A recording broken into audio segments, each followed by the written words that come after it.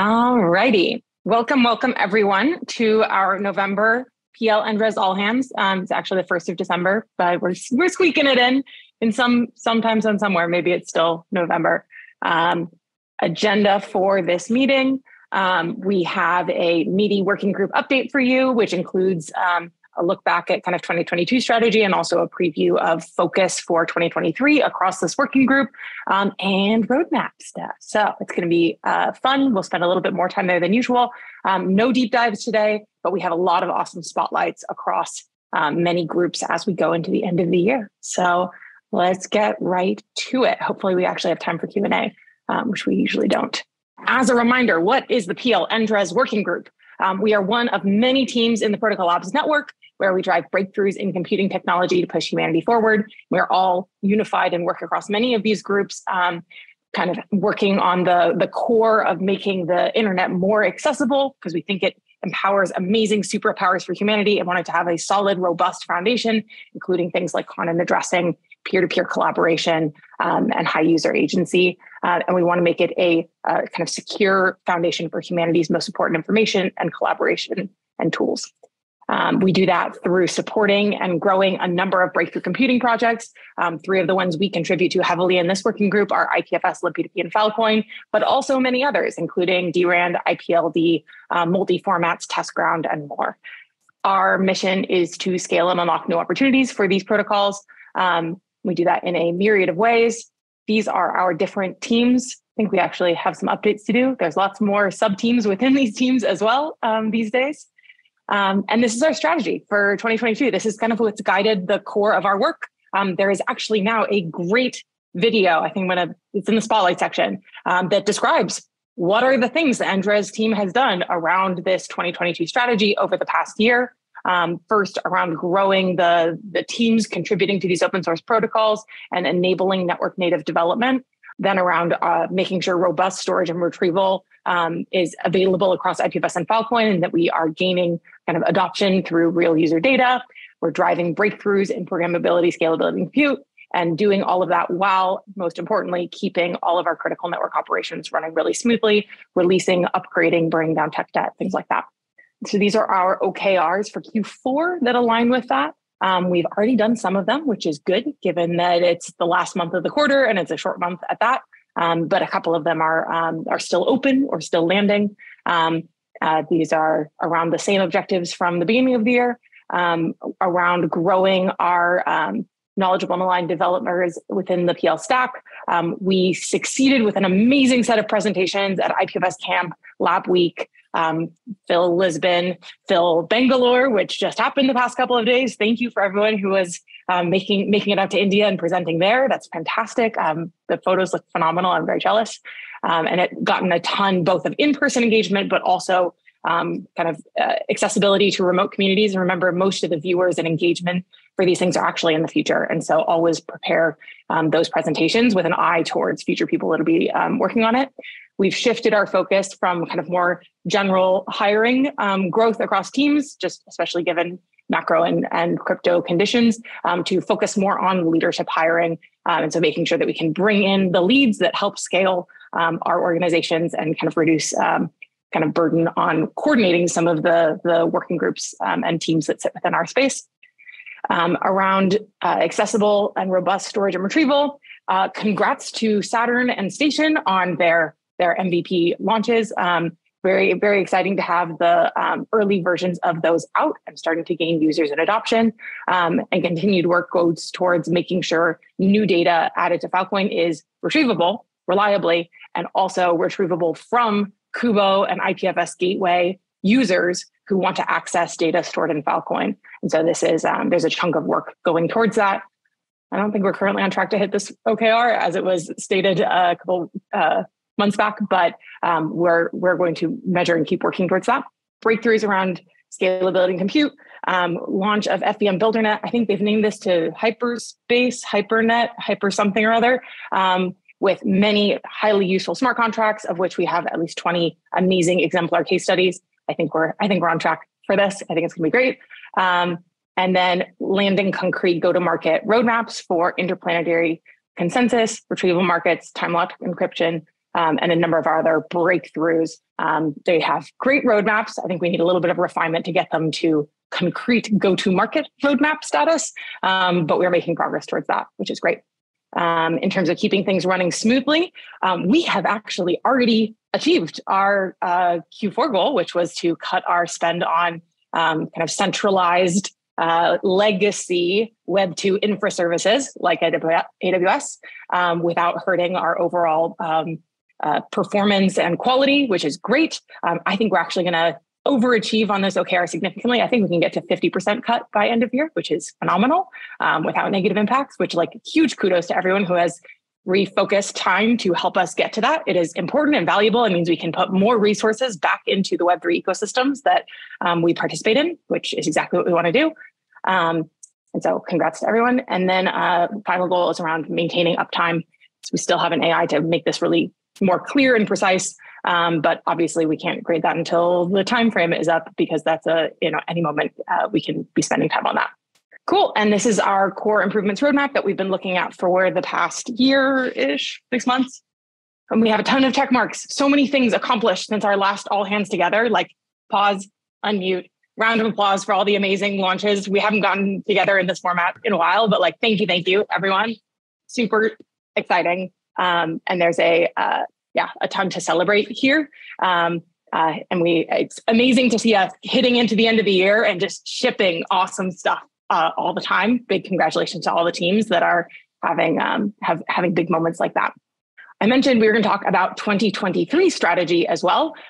There is, again, a really good recording of this that's up on the PL YouTube channel, which we will link to you, that talks and breaks down these areas of 2023 strategy. But this, it really builds on top of what we've been focused on for the past year and maps pretty nicely to also Filecoin, focusing first at the base layer on critical system stewardship, then growing team and overall network contribution towards PL stack protocols. Master plan. Thank you.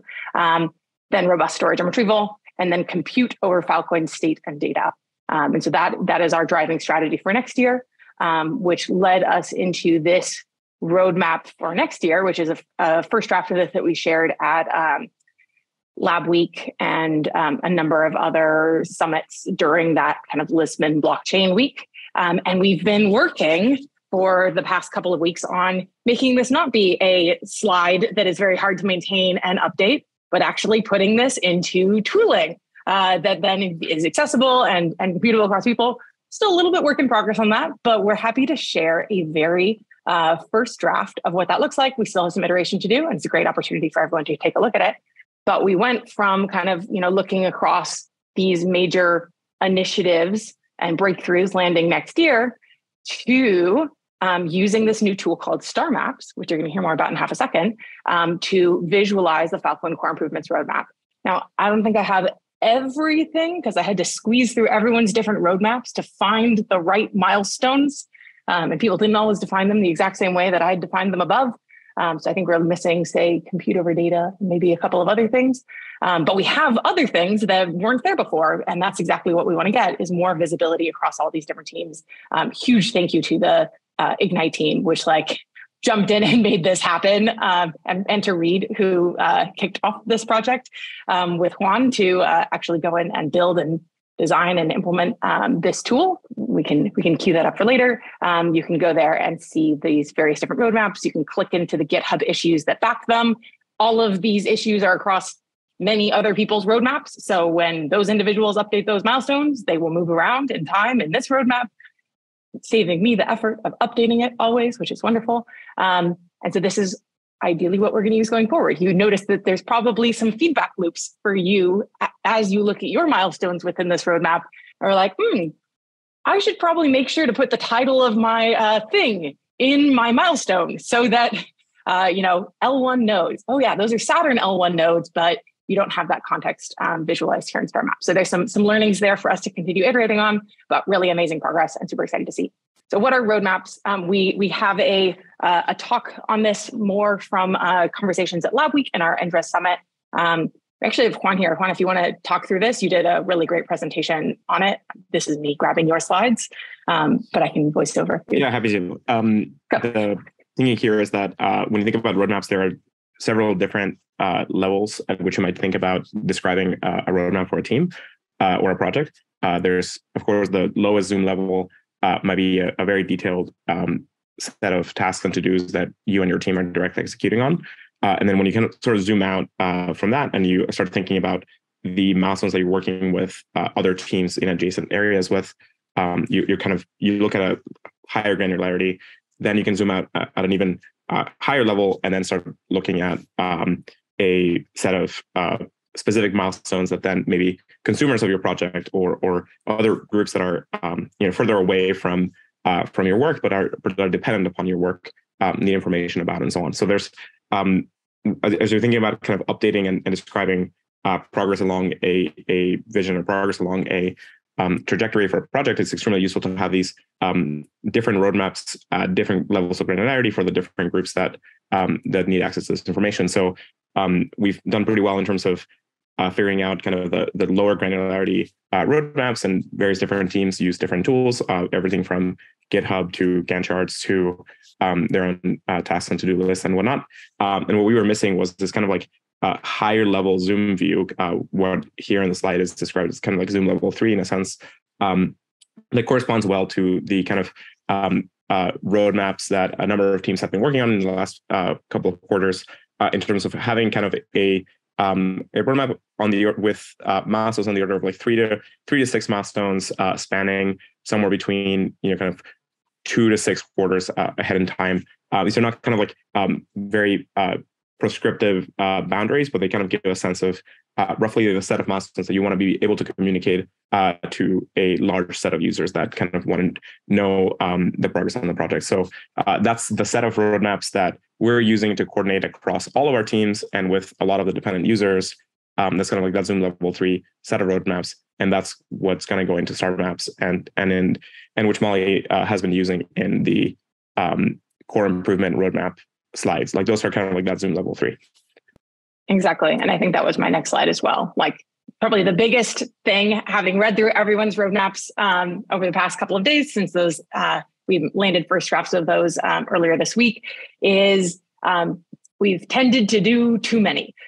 Is your biggest takeaway is focus, focus, focus. You can have more milestones that you keep track of as your team, as what you're working on. But when you visualize a user-focused roadmap, this is like 5 milestones a year. If you have 5 themes per year, each of which has 5 milestones, you're doing it wrong. That's too many milestones. Those are not user-focused milestones. Those are maybe team development milestones. And so focus your roadmaps, come up. And the wonderful thing is this is now computable. It's in tools. It's in GitHub issues. You can have many issues and you can have different views that you include some children in one view, but not another view. And so big thanks to this new computable tool, which is more machine readable, interlinkable, and automates that visualization process. You actually get much more optionality on how you want to visualize things, which I think is really exciting. Yeah, roughly the milestone count here, will depend by project. Like it's not exactly 5 or something like that. It's kind of like think of it as a range, but definitely like if you're giving people more than 6 things to care about, like you're already kind of past the point of them being able to remember and so on. So really think of the Zoom level 3 as communicating to thousands to tens of thousands of people. Not a very granular thing. What most team members individually will care about in your team is the lower granularity map. So kind of like Zoom level 1 and 2. Julie, I don't know if you want to talk us really quickly through STARMAPS, the tool that Ignite has helped us build. So I think a lot was already said, so I'll skip over some things. But yeah, most, if not all of EngRes teams have now added their roadmaps to GitHub. So huge thank you there, and huge thank you to everyone who's offered feedback along the way. For the time being, you can find those links in Notion. We'll probably figure out a better home for those.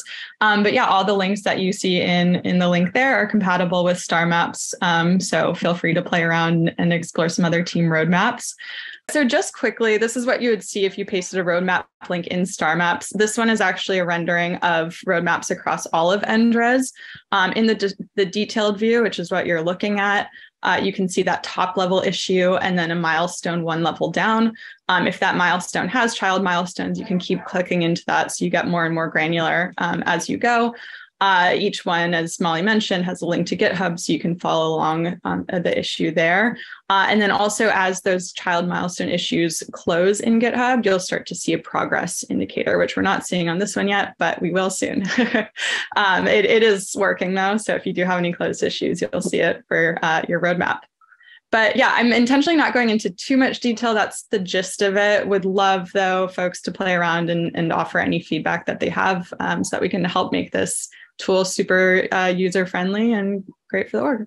Thank you so much for building this. Yeah, I grabbed this together from all of the different roadmaps. I think there is some, already immediate learnings from going through that exercise. I created like 6 new root issues last night with different visualizations of sub milestones.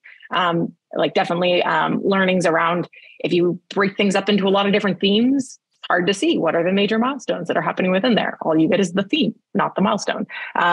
And also, if you don't put any ETAs in your root issue, then that gives us warnings and concerns. And so always put an ETA and, just do your best estimate for what's contained within the roadmap that's being described there.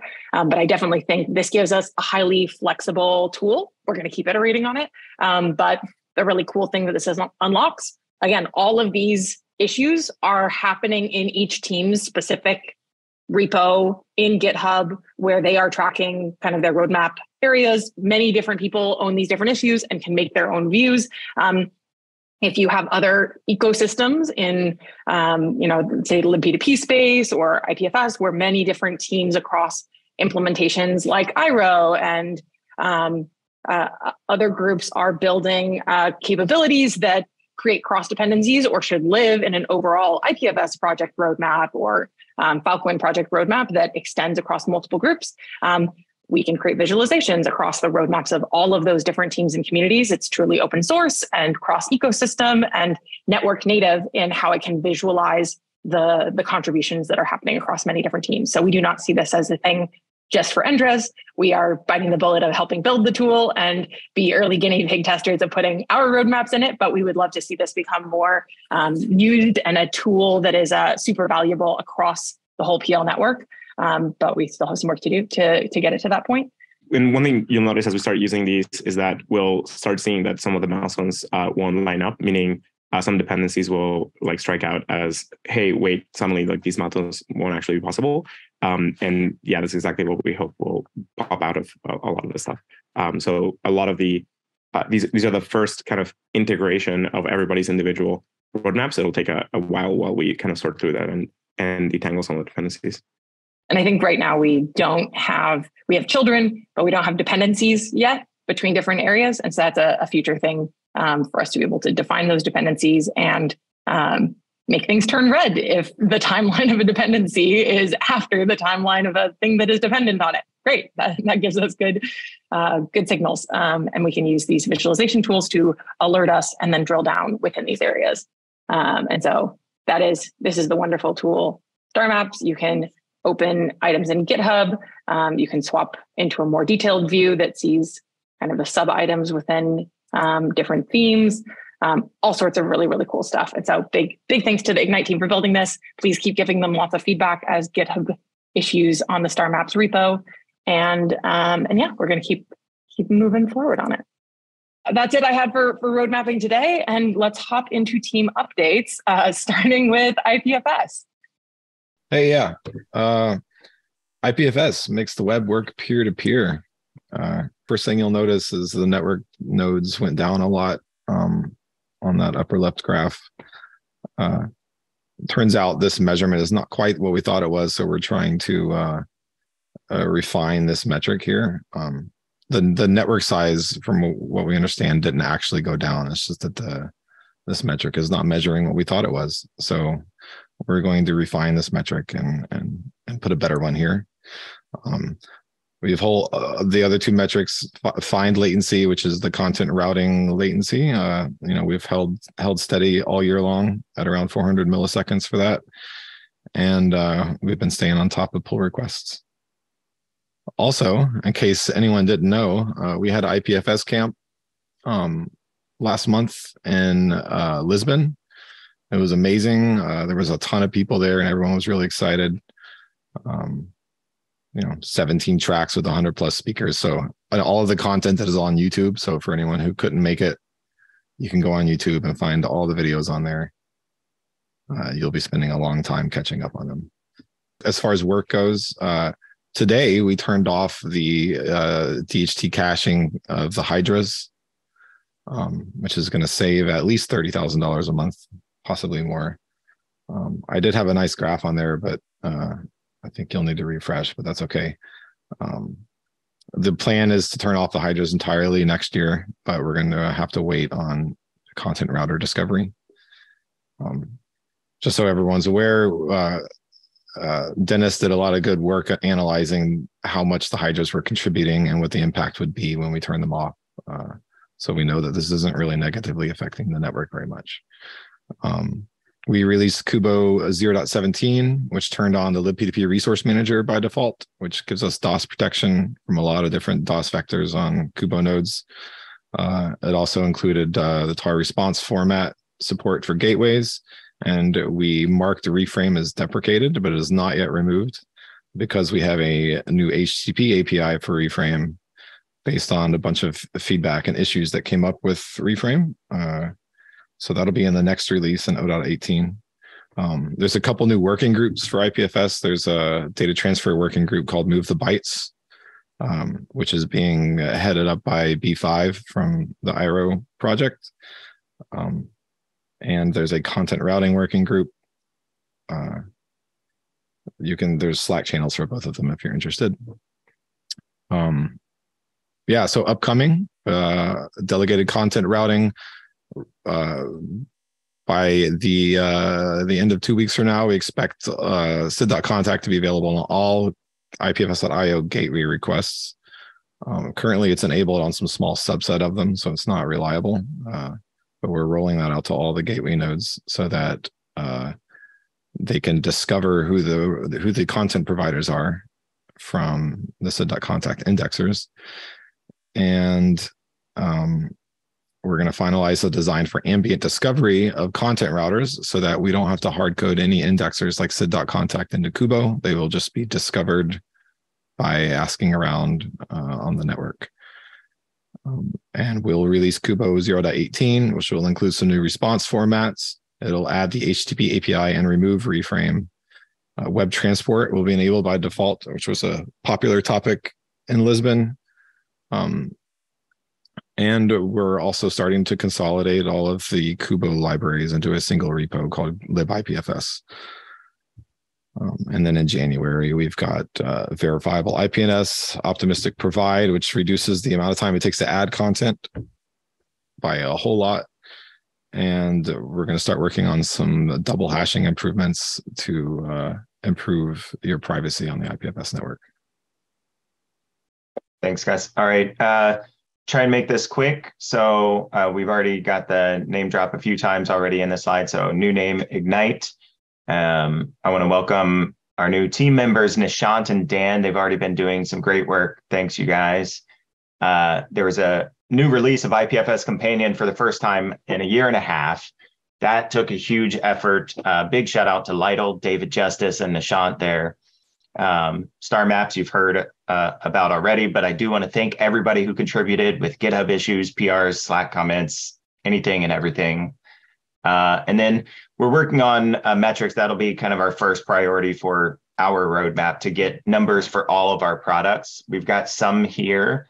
And yeah, we'll work on fine tuning those. I've tried to link the issues for tracking that. So that we can give you more information, more metrics on slides in the future. And then the list of upcoming, I won't go through that. You could read that, but that's about it. Hi, everyone. This is the IPJS highlights since the last all hands. So we've shipped a couple of things. Like we've basically been concentrating on hardening efforts for JS libp2p. This is mostly to support ChainSafe and Lodestar with the Ethereum 2 merge. So there's a lot of much greater DOS protection and Eclipse attack protection now. We've got documentation on how to protect yourself against common attacks, how to tweak limits on memory usage and like connection limits and how to ensure that you are connected to the peers that you value the most. We've dropped support for V1 signatures and IPNS. That's in the IPFS release, which also includes the libp2p release. Lots of stuff, lots of small bug fixes and performance improvements. We did a bunch of talks at IPFS Camp. There are links there available. You can watch them if you miss them. We're trying to grow the team. We're going to ship a new libp2p next week that has revamped metrics. Loads of stuff. It's just lots going on. I am going to hand over to somebody. All right.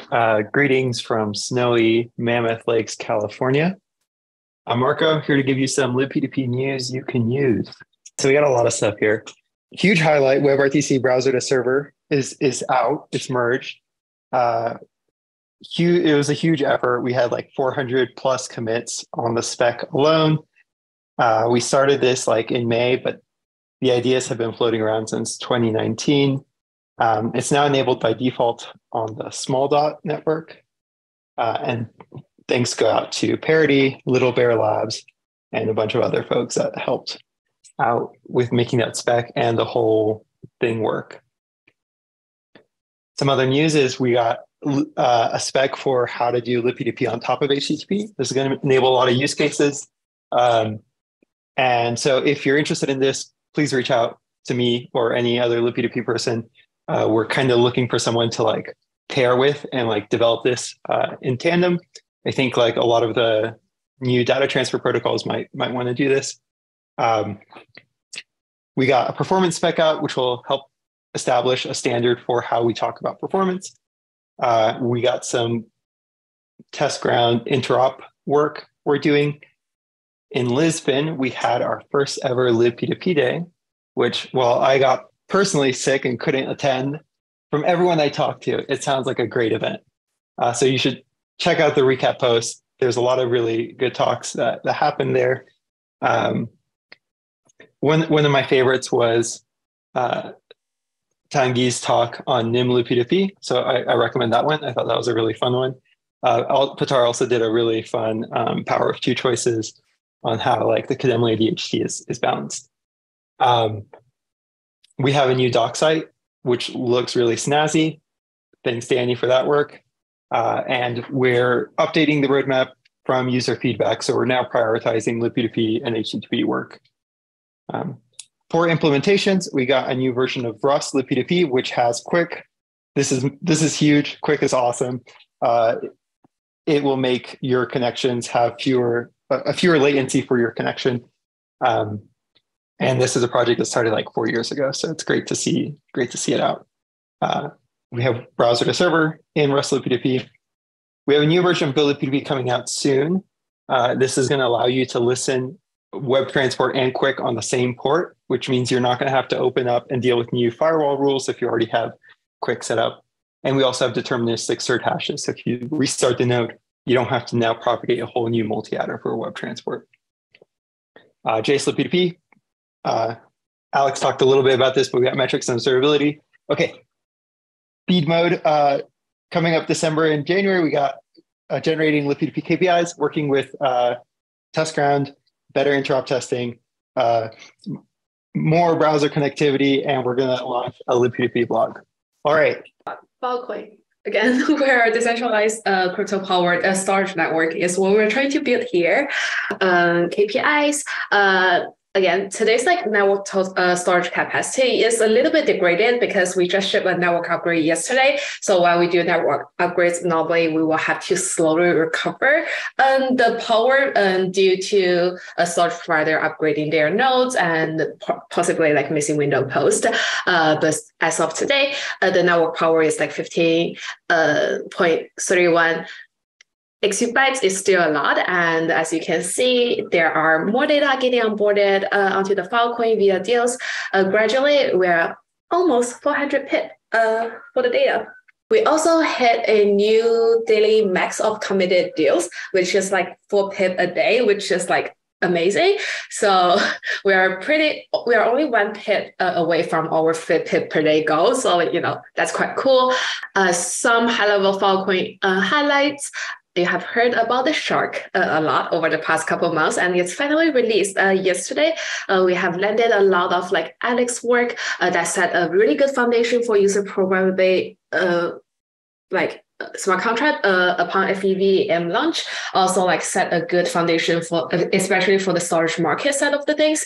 There's a shark blog with all the details. If you're interested in that, I just want to say huge congrats and thanks to the whole team, and mostly the Lotus team, and also a lot of support from the field infra, Sentinel team to help us making sure the network upgrade goes smoothly, and we have the matrix to monitor the health of the network. The next thing is we have Travis has shipped a new lightweight Filecoin chain snapshot service for the Filecoin community. As a lot of you probably know that to join the Filecoin network, it's basically impossible to sync from Genesis. So a lot of the node operators and storage providers are dependent on Snapshot to quickly sync up the chain and interact with the chain. So a snapshot service is quite important.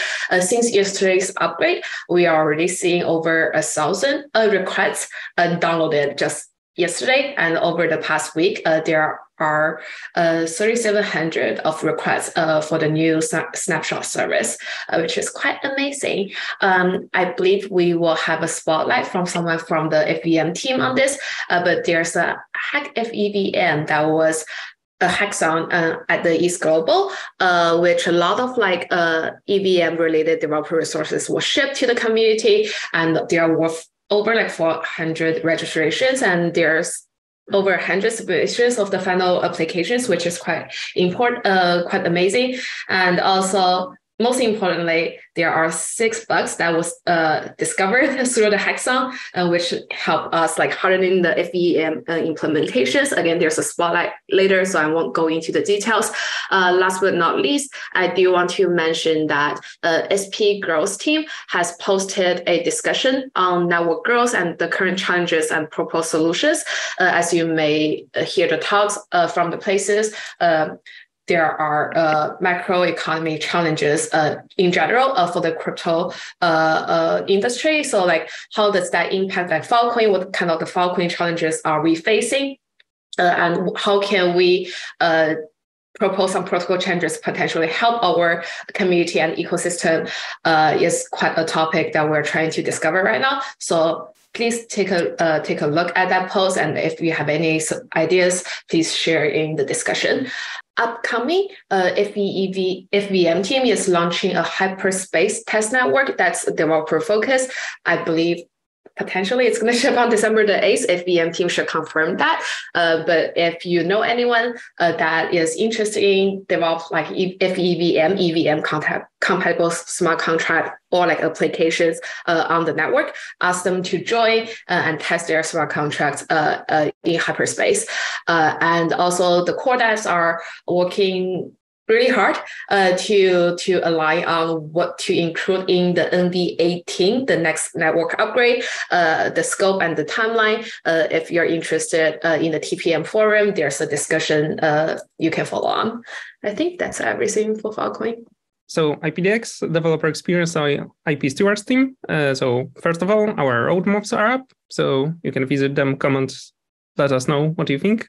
Next item, our collaboration with Blockseeker on test ground on EKS came to fruition finally, and the alpha version is out, and Celestia is already using it in their testing scheme and running it on scale. So that's exciting. On the test ground side, we do fully support large test matrices that libp2p is going to use and is working very hard on making it easy to maintain and present on their side. So that's really great too. We were working with Little Bear Labs on browser support in test grounds, and we do have a working example of that as well. GitHub management landed in 3 new orgs, and one of them wasn't even set up by me. So that's really cool. We've been to IPFS camp, and our very own Laurent presented a talk on interop testing in libp2p with testgrounds. I highly recommend watching that. And testground is finally being used by devs all around, by libp2p, Magma, Celestia, Iro, Sigma Prime. So it's really great to see our efforts actually paying off.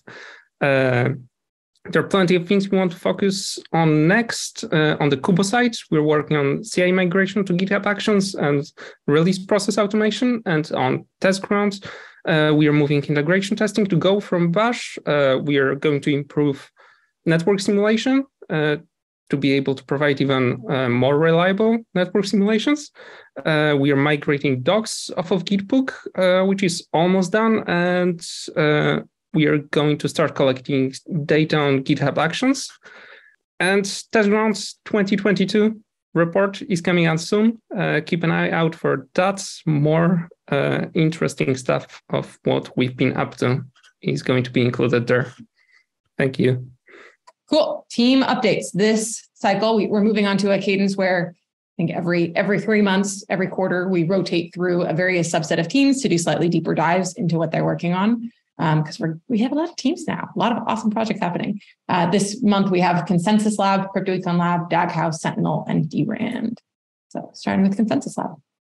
Great, thanks, Molly. So Consensus Lab, I will just give an update since the lab week. So the big day was actually this Monday when we shipped the SpaceNet. So SpaceNet launched as we promised on November 28th as per our roadmap. And so far it ordered already 1 million blocks. And if the math doesn't work, this is because we did some pre-mine. So basically we launched the network actually last week. And then when we were we were not resetting it on Monday, November 28th. But okay, I mean, there is no, if you want to get some tokens, just go to our faucet and start playing with it. So far you can send very fast fills around, right? So you can send Filecoin at the latency of 1 second. And this mimics, the consensus protocol that we are using mimics what we are going to use on L2s and beyond. But what we did is essentially we integrated this consensus protocol with Lotus, all the way to Lotus. And this took us most of the engineering work, basically, in the last few weeks. We launched the fill space latency. I'm reading what one post. Fill space, basically landing page for all things IPC. Go there to check basically updates on IPC. And then basically for SpaceNet, there is a set of, on GitHub, there is a landing page which takes you wherever you need to go. Enrique Moniz joined us on November 21 as a research engineer, very experienced. So this is our most experienced hire. And we expect a lot from Enrique, and welcome. I did have one bullet where I mentioned the consensus day. We delivered consensus day after lab week. So this was on November 7 with ACM CCS. And so we had a plenty on our table basically since lab week. We are looking forward to Winter Colo with a few other people. We are going to be strongly represented there. Strong hiring pipeline, waiting for headcounts and hiring strategy eagerly. And basically, we're working with Medusa, CryptoNet team. This is a great opportunity for us to bring them to the SpaceNet. And yeah, so Pikachu is also getting some attention as we are invited to write a cover blog on one of the smart contract research sites just today. Thanks a lot. Awesome. And if you're curious what Pikachu is, go into the Consensus Slack channel and ask, and also post your best meme of Pikachu. Moving on to CryptoEcon Lab. Dave. Cool. Thanks, Molly. Hey, friends. Dave here from CryptoEcon Lab. Let's start with updates at the top left. The FVM rollout is anticipated to affect the gas economy. So if you follow that little arrow over to the right, the diagram kind of goes over that. Basically, the problem that we're looking at there is that more messages from FVM equates to some transition phase before base fees then equilibrate. That will probably be higher with more messages occurring. So then you have that little delta T there. There's a transition phase there. We need to do modeling to project what the trajectories of that transition phase are going to look like, how much time is it going to take, and ultimately, what's the magnitude of that change what does that do to the economics, the ROI, that sort of stuff. So that's kind of the game plan there. We have a work plan and a discussion on GitHub that's linked in the bullet point. We're asking for feedback, questions, and ideas. So please check that out. Another update, number 2, we're working with the Saturn team. We're exploring upgrades to the current incentive design with respect to collateral mechanisms, putting down, staking some collateral, and then maybe breaking out rewards into regional segments so that different cost regimes have different reward structures that may be better tuned to them running well. Third update, we are drafting a project proposal to do a incentive design for compute over data. So all of those links are there. Opportunities. The one that we highlighted, Jennifer brought up this new discussion that the ecosystem team put out. There's continued macroeconomic and cryptoeconomic challenges. They articulated them very well. So our team right now is listening to community feedback. We're analyzing potential enhancements. We have a few tools in our tool bag that we are thinking about applying. So we're tuned into that discussion, very, very much. And, we just wanted to highlight that for other people. Where to find us, we have our links there. The one new thing I'll point out here is that we have office hours that we're just starting. So love to have you come join us. We have 1 per month in the Americas time zone and 1 per month in the kind of Europe, APAC friendly time zones. So thanks a lot. It's awesome. Great technique and something other groups could emulate. Daghouse. Hello, this is David with an update for Daghouse. So NFT storage crossed 100 million uploads. That is a ton. In terms of just general growth between NFT storage and Web3 storage, things are holding fairly, linearly, not a big drop off since the winter started. So crypto is cyclical, but turns out data storage is not. So that's great. The team is all hands on deck, heads down on finishing W3 up, which is our new UCAN authorized upload API and client, and integrating it with Web3 storage and NFT storage. And we're really excited about the potential of UCANs here. We talked to a ton of folks in Lisbon who gave us very useful feedback, but also gave us kind of the thumbs up that this is a great direction. But as soon as you expose delegatable, verifiable auth, it just exposes a ton of surface area out there. So you got to worry about it at like the protocol level. Is the protocol you're designing something that is going to be future proof? But then also think about all the surface area in terms of user stories and user experience, making sure that's exactly what users want, and you're not leaving a ton exposed to things like attacks. And then writing a new backend authorization system, something that can take in metrics scalably, that sort of thing. So it's a ton of work, not to mention migrating all the users from the old stuff to the new stuff. So I'm really glad that we have such a great team working on that. Thanks to everyone there. And then just an update on the NFT storage front. As we proceed to nucleation, we hired a NFT storage lead PM, which is great. She'll start in January and start to carve out a small portion of the team to work on really the dedicated NFT storage mission as it continues to be built on the Web3 storage platform. We're still looking for a lead tech lead there. So if you know anyone who might be interested, please do let me know. As far as opportunities go, just in general, talking to a ton of potential users in different spaces that really kind of share what content addressing and decentralized storage can really be game changers for in their spaces, places like gaming with Unreal Engine, video, the Web3 dev tools with the Koi team and Third Web, folks like that. So really kind of just fleshing out where we might rediscover product market fit as we nucleate as a paid product.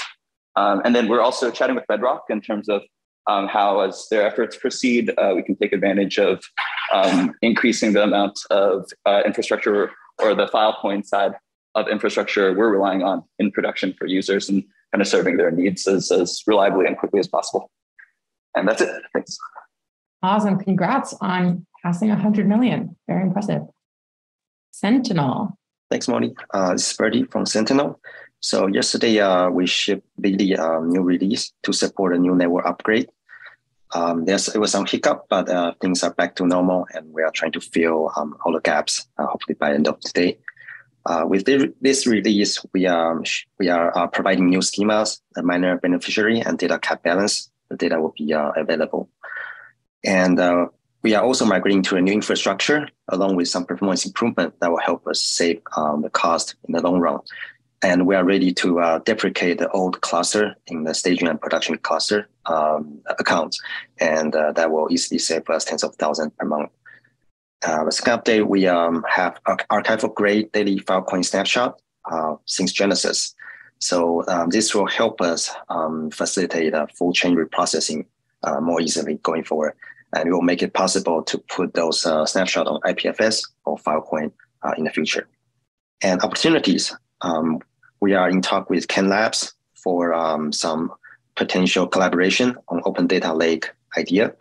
They are already running Lily themselves, and they are interested to use Lily for their project and will be willing to contribute to Lily in the future. More things to follow. And second, we are still aiming to provide the full chain data in BigQuery by the end of the year, and hopefully we can apply for the BigQuery public data set. And we're also looking to see if there are other potential collaboration with Google. I heard they have some public chain state indexing spec, and we'll see if there's anything we can work together on that. And that's it. Thanks. Awesome. Thank you. Yolan, Durand. Hello. So this is a bit more than just what happened since Lisbon, but basically all partners have upgraded successfully to v1.4, which is the biggest release we've had of DRAN since last year. So it's a pretty big milestone for us because it means all the work and all the commits we've done that break DRAN. We did not get any downtime, thankfully, so everything's fine on that front. We already mentioned it in Lisbon, but StarSwift has started running a relay. So here is the URL. If you want to add it to, I don't know, Lotus or whatsoever, you can start using it. It should be working just like the Cloudflare and the Protocol Labs relays. We had a bit less participation than we expected in the LOE and Front Summit in Lisbon, but we had very interesting conversations that already led to a couple new people applying to join the LOE, well, companies applying to join the League of Entropy, and that's pretty cool.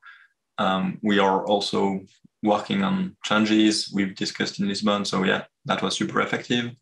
We're still working on maintenance, upgrades. Patrick is currently doing a huge refactoring of the DKG, which should really eliminate a whole class of bugs we've had in the past during DKG, where suddenly one partner would get excluded in the ceremony, whereas it wasn't meant to happen. So that's pretty cool. We are working on launching a new network, hopefully next week on testnet, and then a new network the week after on mainnet. This new network will have a swap of the pairing-friendly curve we're using. The groups G1 and G2 will change, which means we will have smaller signatures, which is super interesting because we have a lot of signatures. So the smaller, the better. It will lead to a fit. Beside that, if you want to join the Slack, we have the link at the bottom. And we have more and more people joining the Slack. So currently we're at like 145 people, which is pretty cool. We submitted the time lock paper to Real World Crypto 2023, which will happen in Tokyo. So that's pretty cool. We are hopeful it will get accepted because it's a way to turn the existing DRAN network into a network that's provide time lock capabilities. So it's a pretty fun paper, and it's already live anyway. And we've started the audit of the time lock code with Kudelsky Security. They already found a few bugs we are looking to fix soon, and nothing critical, but it's ongoing. We will look into setting up fuzzing of DRAN for Q1 2023, and that's it on my side. Awesome. Congrats on an amazing gathering, and very excited for LOE expansion and time lock. We are now in our spotlight section. I'm the first one highlighting the EngRes Summit, which was a gathering as part of Lisbon Blockchain Week, where we got folks together from these various different teams within the EngRes working group and shared our progress and accomplishments over the past year, what different teams had worked on. You can see this video that is up on the PL YouTube channel with a lot of chapters where you can jump around to specific teams. You can link to specific teams. Highly recommend. People are like, what did you do this year? Share this video. Very useful to get a quick index. And we also each presented roadmaps for next year. These are work in progress and will change. We will present them again in January once they're finalized. But a great first look into what each group is going to be focusing on for the next year, and seeded a lot of really good conversations during Lisbon Blockchain Week. Yeah, hey, you know those folks. And it's actually really, really fun to rewatch this. So I recommend it even for people who were there in person to page back in. You've probably forgotten some things. Ryers, Nicholas, tell us about deals. Hi, everyone. It was brought to our attention that storage providers were struggling with Snapdeal. We located the pain points, worked our way down the issue list, and the team managed to fix almost every Snap issue reported. And to make it even easier for the storage provider, the TSCs made different ceiling layouts and made diagrams on what works and what doesn't. There are no new optimizations, but during testing and running the latest hardware, we managed to turn an empty CC sector into a deal sector in less than 15 minutes, which is really fast compared to sealing a new sector. There are 3 issues left on the board, but they should not be a blocker for any SP that wants to use the feature and onboard data fast. All the fixes will land in Lotus version 1.19, which will land in 1 week, and a full report with all the highlights from the sprint will be available on Notion. That's it. Thank you. Awesome. Much requested, much needed. Thank you so much for doing that. I'm sure the SP community thanks you as well. SpaceNet, Alfonso. Hello, everyone. So Marco already hyped this, but we have SpaceNet since Monday, and you can start running your own full node. You can start getting some test Filecoin, and soon you will be able to become a validator in the network if you want. So right now, that's why we call it soft launch. Right now we are running our own validators and we only allowed like full nodes, but what you should expect from this is first to provide snapshots for fast syncing. Like we actually started on Monday, the network. Now we're in 1,000. Like when I was doing these slides on Wednesday, we were in the 700s. Today we're 1,000. So this is growing fast. That's what 1 second block times means. So it means that now full nodes, like they have to spend a lot of time until they sync. So we need to start figuring out how we're going to manage snapshots or periodic snapshots for full nodes to be able to connect to the network and support light nodes in case someone wants to interact with the network without having to run their full node. And then once FEVM lands Lotus Master, we also will support Solidity contracts in SpaceNet, so that eventually will lead to not empty blocks and actual traffic coming into the network. And that's it. Like there's a SpaceNet Consensus Ninja for the faucet and a SpaceNet repo if you want to read more. And we have a demo afterwards in case you want to dive into the network. Thank you. Awesome. Lots of questions. Join the Slack channel. On to Dennis for Nat Hole Punching. All right. Hey, everyone. Quick update from me that or quick reminder that we will be running a Nat Hole Punching month during December, which starts today. So I highly encourage everyone to download a tiny tool to help us in this measurement campaign. So we want to measure the success rate of the decentralized hole punching that was implemented in Rust and Go and in the P2P. And well, the only thing that you need to do would be to download one of these clients, which will one of these links on the left. And if you're on a Mac, you would see the thing that's on the right there, so a little menu bar icon, and you just start it up, and it's in the best case it says running, and that's it. And you leave it running throughout December, and it will send just results of hole punches to our server, and we will analyze this during January. You don't need a running IPFS node, and actually no technical skills are required. For the more tech-savvy people, there are also command line versions or Docker files, and also answer the Galaxy configurations. And optionally, you can also register on a Google form. The link is on the bottom left there, and provide some more information on your home network and so on, which will help us in our analysis at the end in January. And well, we have already 80 active API keys, as you can see in the top lower right. And yeah, please download the client and participate. So thank you. Awesome. It's super, super, super easy. Get started. Last but absolutely not least, Hack FVM. Hey, this is Raul. I'm filling in for Sarah, who's in a 17-hour journey right now, and she can't present. She basically put this together with Nikki, with Nikki from Autocore and other Autocore team members. Hack FVM was a hackathon in collaboration with ETH Global earlier in November, and some top line stats there: 400 plus registrations, showing very strong interest in the FVM. We had 117 project submissions, which is a 1 to 3.5 ratio, which is one of the strongest ratios that ETH Global has seen so far. And this was amazing because FVM is really being incrementally delivered. We shipped key features the day before to the Wannabe testnet, as long as together with the Filecoin mock Solidity library that Zondax put together for this. And literally this was like bleeding edge, going out of the development pipeline into the builder community with like minutes in between. And it was also a great forcing function to actually get all these deliverables from the team, getting a ton of testing done, and also DX clarity around a bunch of things. Some insights about the submissions: data DAOs were by far the most popular use case, accounting for 30% of the submissions, where FVM was basically powering storage proposals, DAO operations, and token minting.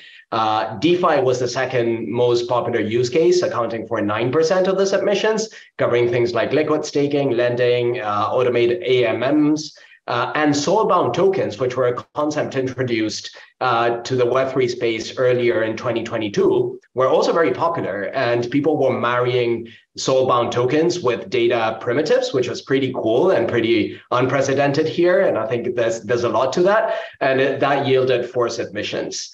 This was a great exercise for the team as well. We came back with a ton of learnings, and some of those were, we need a lot more comprehensive developer resources. We kind of this was put together very rapidly, and we stitched together resources from the forum, from docs and Zondax docs, and a bunch of other things. So we need to really put a lot of work there.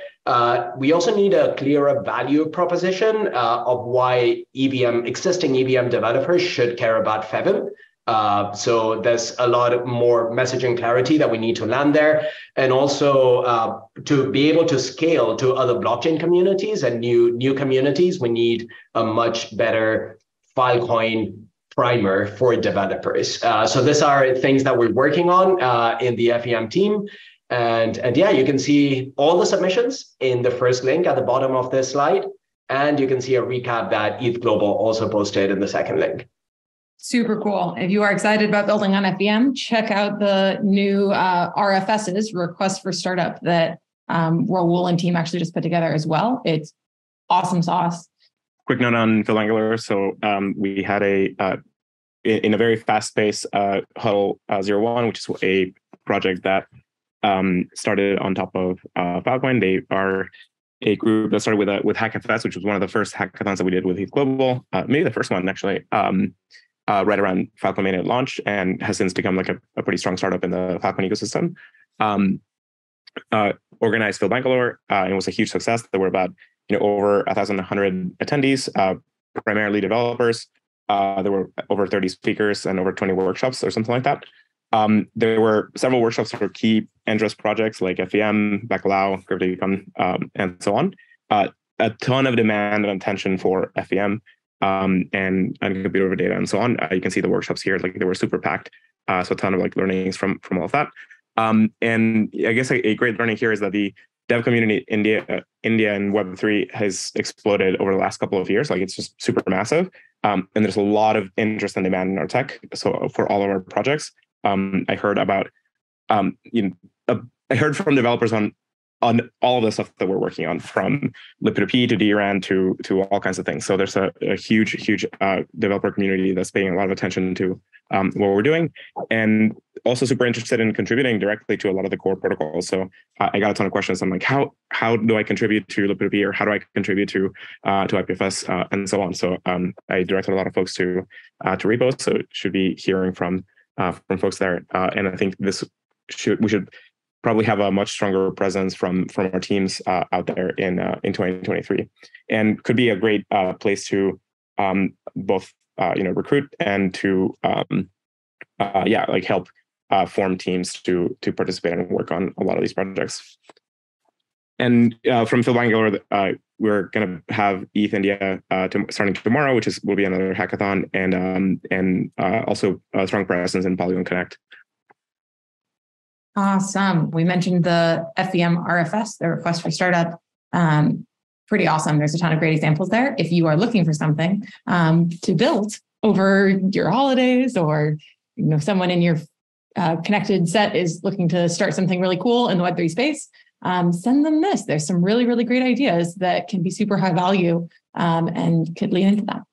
But cool. That is it for our EngRes All Hands. Thank you all so much. Really, really amazing to see this progress, and I don't believe we have another one of these before we hit our holiday break. So have a wonderful holidays, everyone who celebrates, and come back well rested and pumped for the amazing set of things shipping out the door in 2023. It's going to be a legendary year. And I'm super excited. So hope you all are too. Get a rest because it's going to be awesome. And yeah, thank you all so much.